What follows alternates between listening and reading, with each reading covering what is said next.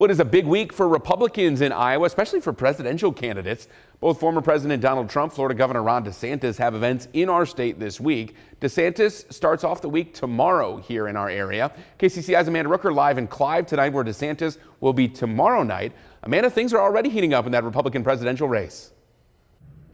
James, that's right. One GOP strategist even calls this a turning point type of week in Iowa. That's because almost every Republican running for president will be here in the Hawkeye State campaigning. And as you mentioned, that first event here in Clive at Eternity Church, that event starts tomorrow night at 6 p.m., where Iowans will get the chance to hear from Florida Governor Ron DeSantis as he officially kicks off his 2024 run. The week ahead, in some respects, really marks the kick-up of this campaign. It's been slow for 3 or 4 months. Iowa's the first test for Republicans running for president.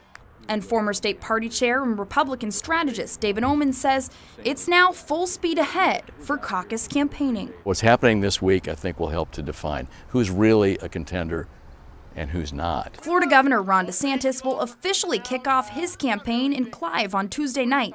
And former President Donald Trump will also make a series of stops around the Des Moines area on Thursday. KCCI political analyst Dennis Goldford says for DeSantis, it's a chance for him to stand out and exceed expectations. What DeSantis wants to do is establish himself as a viable alternative to Trump so that he hopes in later primary states he can start to carve into that Trump margin. So far, he's not been able to do that in Iowa, but we're several months out yet, of course, from those caucuses. That's a lot of time in politics. The latest national polls from Morning Consult show Trump with a solid lead, polling at 58%.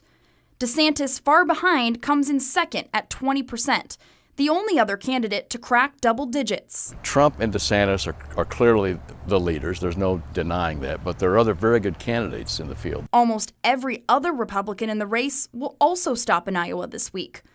Goldford says it's a chance to gain money and name recognition as Iowa Republicans look to vet a growing crowd of presidential candidates. Candidates are trying to talk to presidential supporters and say, I know you've been looking over there, but come take a look over here and see what I've got and see what I might have that might interest you.